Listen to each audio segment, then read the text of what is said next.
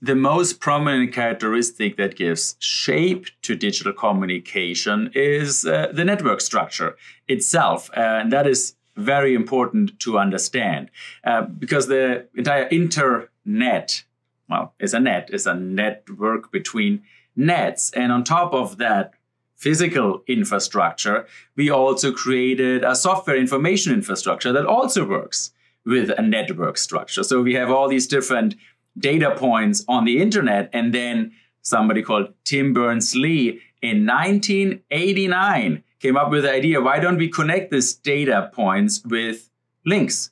We call them hyperlinks, and that gives rise to a bunch of interesting phenomena that you can innovate. And a lot of innovations have happened in the more than 3 decades since then. So I invite you to please check out this video about Tim Berners-Lee and his genius idea of creating the World Wide Web on top of the internet. It's important that we distinguish the internet and the World Wide Web, and both of them have a network structure.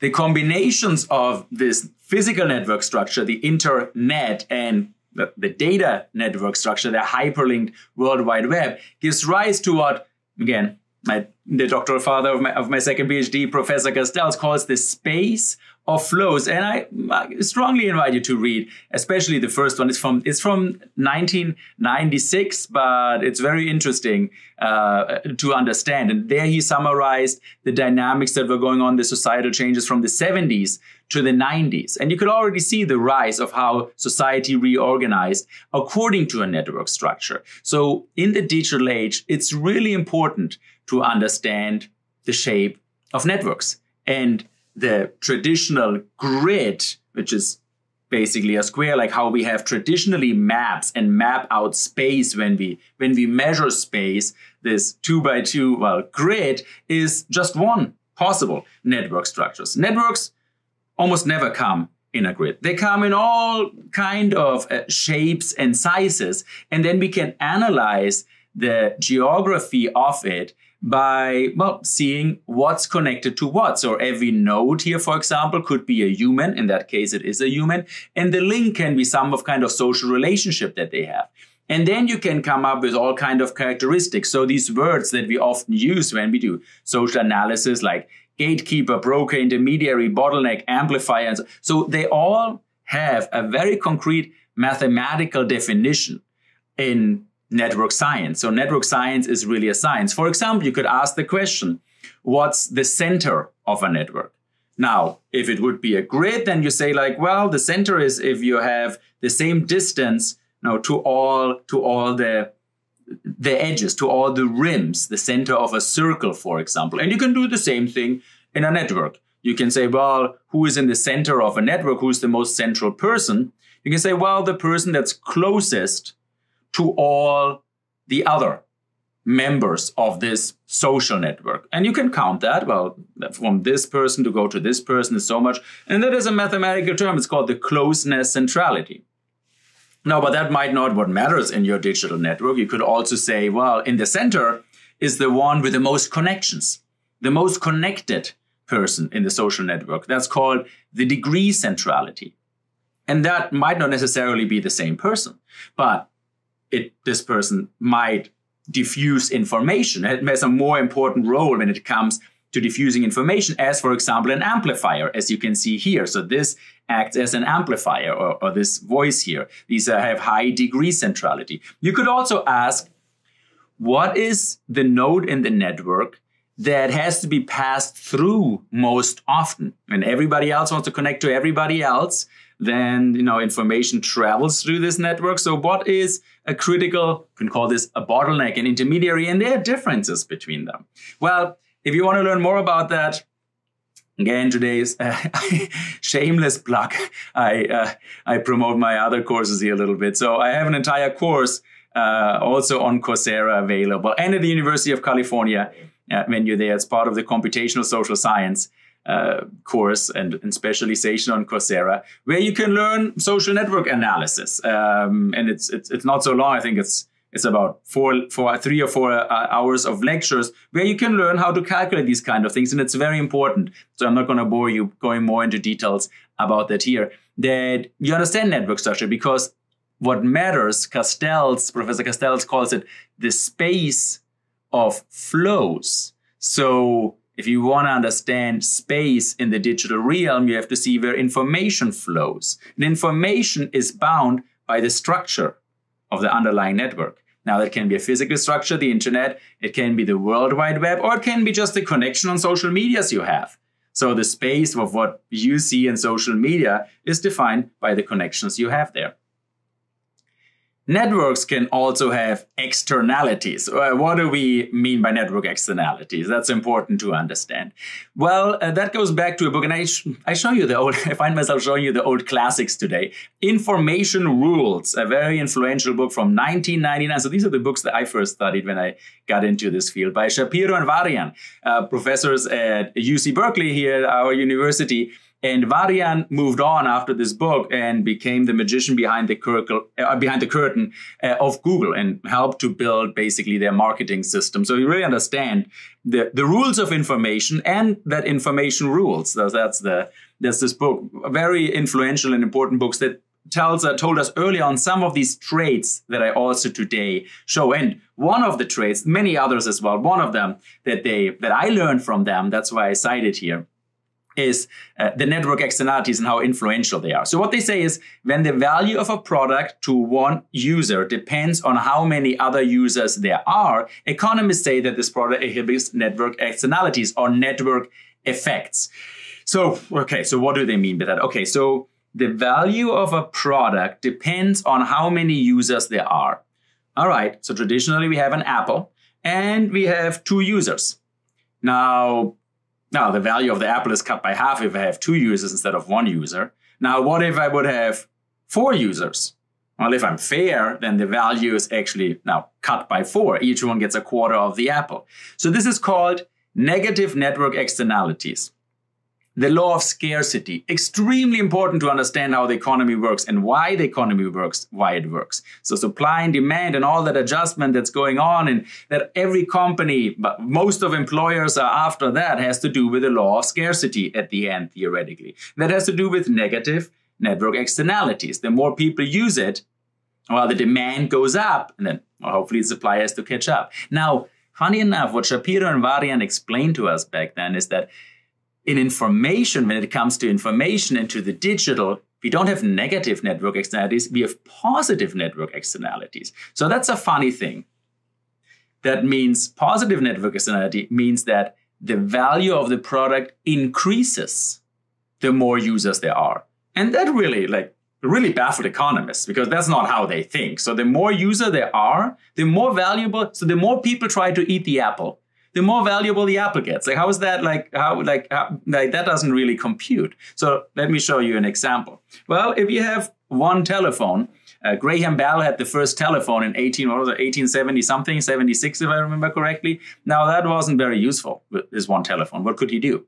Well, he got another telephone and called his assistant, Watson. And he said, Mr. Watson, come here. I need you. So that was the first word uttered through a telephone. And that was useful because Watson could call Bell and Bell could call Watson. Cool. So we have 2 connections.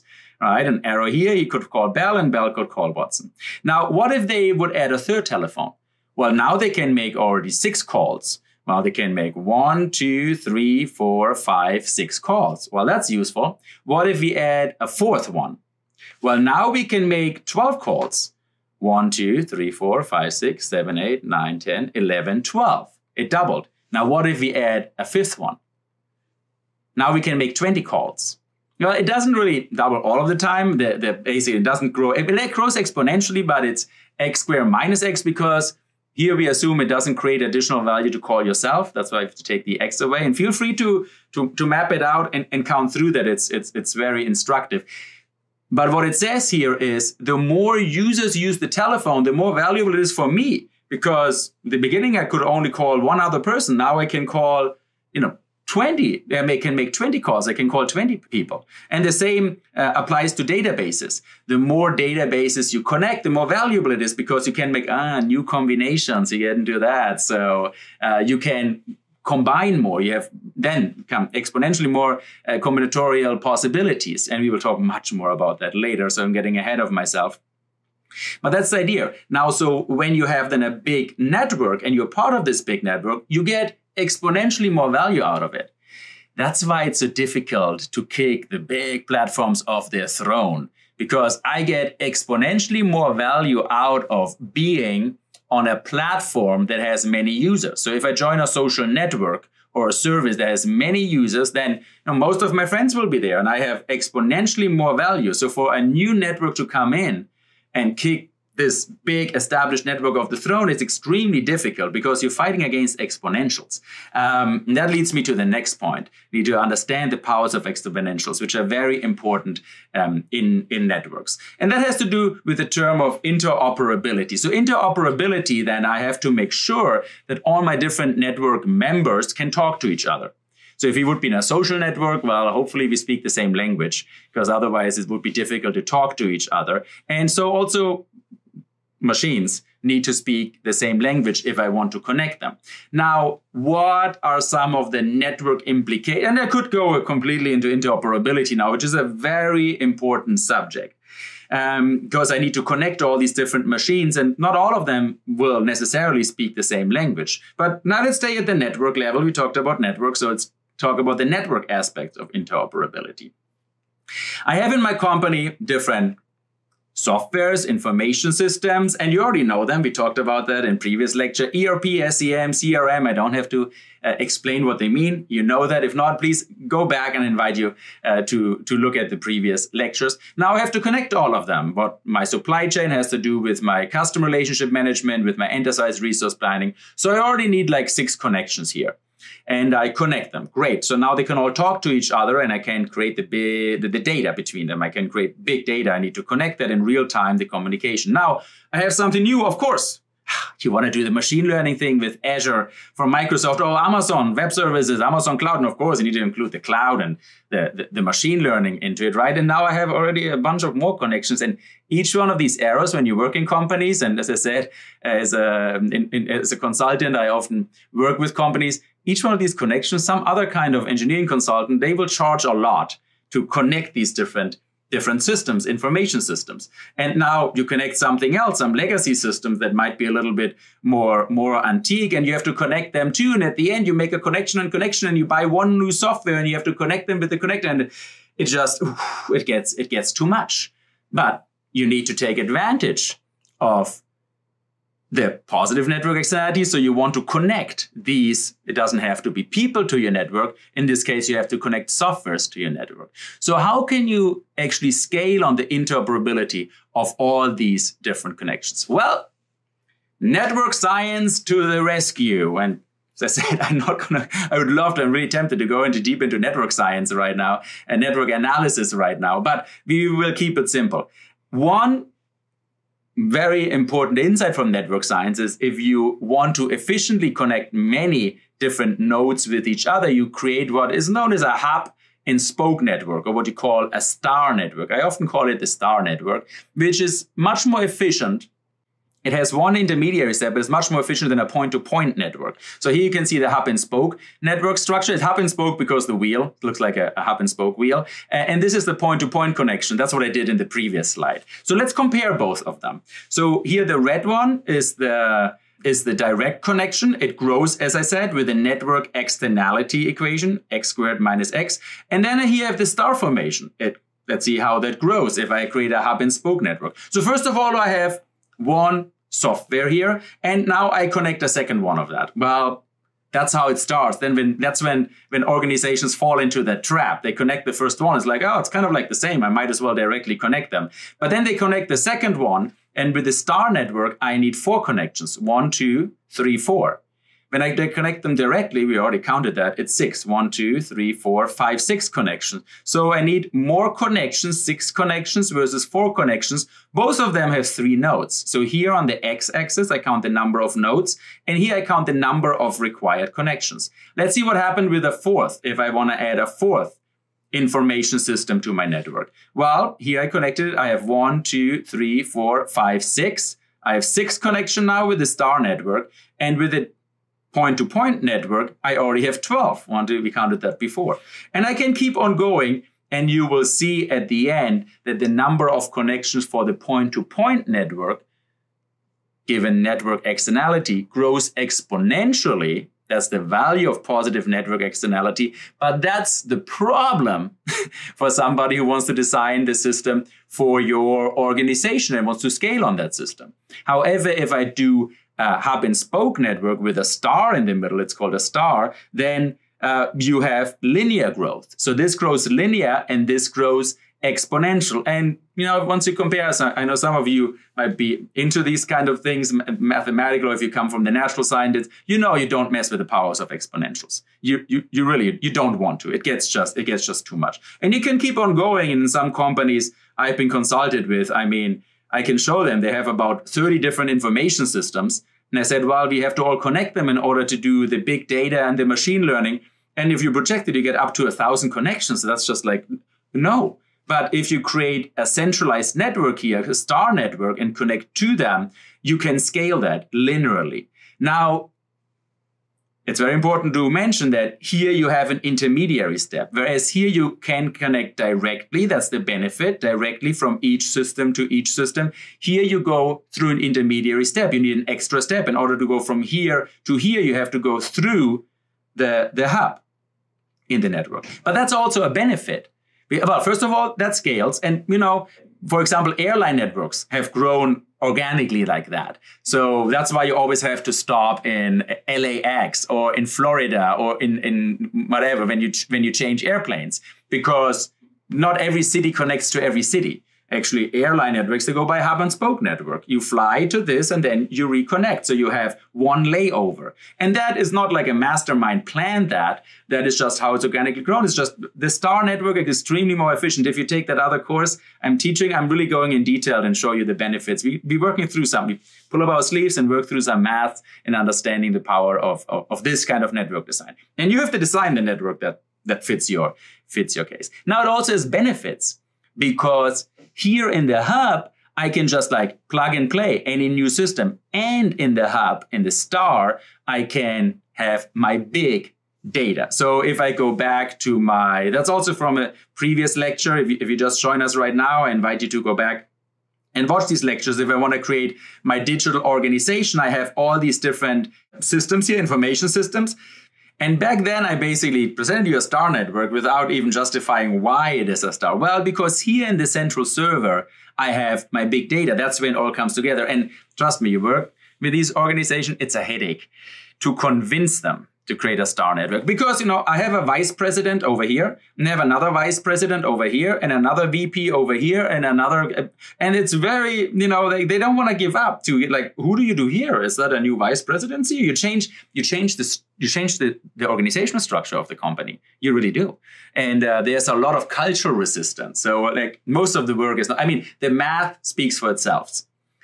Exponentials compared to linear, there's no question where you have to go. But most of the work of this consultancy work that I'm then involved in is basically more cultural change. Now, you need that because at the end, based on that big data source on this data hub or lake that you have here, you create what we call then this platform where you can do your machine learning and where you can do your computer simulations. And we already talked in previous sessions and previous lectures about the power of machine learning and computer simulations and digital twins and the metaverse. So in order to have the digitalization, sending the information up, in order then to have the goal of doing the algorithmification the way down, you need something like a hub and spoke network if you want to make it scalable. And then once you have that, whatever new technology comes your way in the future, and there will surely be some new software or some new thing, then you don't have this new software and you have to connect it to all the other ones. You just plug it into the hub. You plug it into the star. And the same, it's similar of how your mobile phone works. So it's just like if you have a new software, you just like download the app. And that's how you can think about that. Basically, your phone operating system is the hub. And you upload you download a new app, and then you install it, and you can make it interoperable with the others as well. But you need this kind of central hub. And it's really surprising that this is not really done in most of the organizations that you encounter. Our last digital communication trait refers to what I call media richness selection. It becomes extremely important the more and more we go into the virtual reality future. But it's a pretty old theory here from the 1980s, and I show you the old classics today. Lengel and Daft coined that phrase of media richness. And basically, let me break it down. Basically, what they're saying is the complexity of the information that you want to communicate should determine what kind of media you want to use. And the media is the message, famously here in the science of communication. So if you have an information with a very low complexity, you just want to communicate the result of a sports game because somebody was betting on it. And all they're not even interested how they played or if it was a beautiful game or a nice game or a game with a lot. No, they just want to know the end result score because they were betting some money on it. Well, then you probably don't have to send them a 4-hour video recording of the entire game, including extra time. You just send them, the two numbers and say, well, that's how the game ended. If you would send them the big video of everything, that would be an informational overkill, basically. You don't need a medium with such high complexity if you have low complexity information. However, if you have a high information complexity, if you need to see, for example, people's facial expression and so forth, then, you shouldn't just send a text message. There are some messages we all have to remember that there are some things you don't just text. You pick up the phone and call, or you make a video conference, or in the best case, even if it takes a few days, you see that other person in person.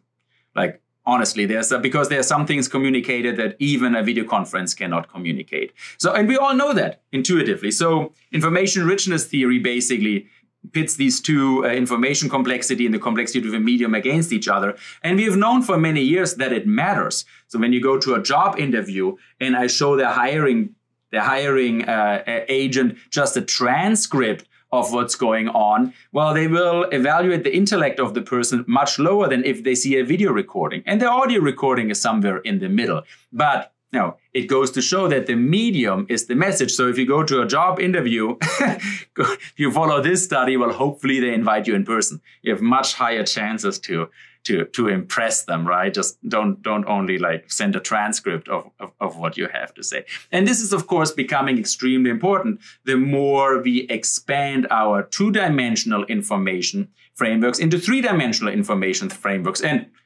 call it the metaverse or whatever you want to. Here, again, the CEO and founder of Facebook, CEO and founder of Meta, Mark Zuckerberg, he's talking a lot about how actually our 3D virtual reality will change also the media richness. And here are several examples. And for example, so when you're in the metaverse, when you're in a VR space, you can choose. Here, Mr. Zuckerberg, he always wears the same things every day, makes his life simple, and that's fantastic. But then in the metaverse, maybe he can become, well, he wouldn't wear something else in real life, but maybe there are some occasions where he wants to be an astronaut, and that communicates something. So you want to show up as an avatar, you want to show up as an avatar that really presents yourself or doesn't present, or what aspects does it represent on yourself? What's the media richness selection, and how do you fine-tune the media richness in order to also actually exaggerate some media richness? Or do you think some things are actually more rather hidden and you have them plain vanilla? It's not really communicating something real about yourself. So we will discover. We don't really understand it yet. A lot of social science and communication research has to be done over the next decades to figure out the details of how a 3D environment will affect media richness selection.